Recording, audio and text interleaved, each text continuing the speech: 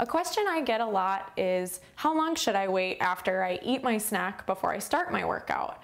And truly the answer to this is going to vary from person to person. Some people can eat their snack and start their run 30 minutes later, while others might need to take longer for that food to digest before starting their workout.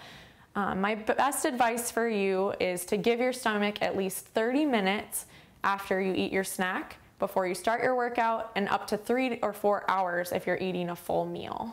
As always, remember to keep a balance between your exercise routine and your nutrition.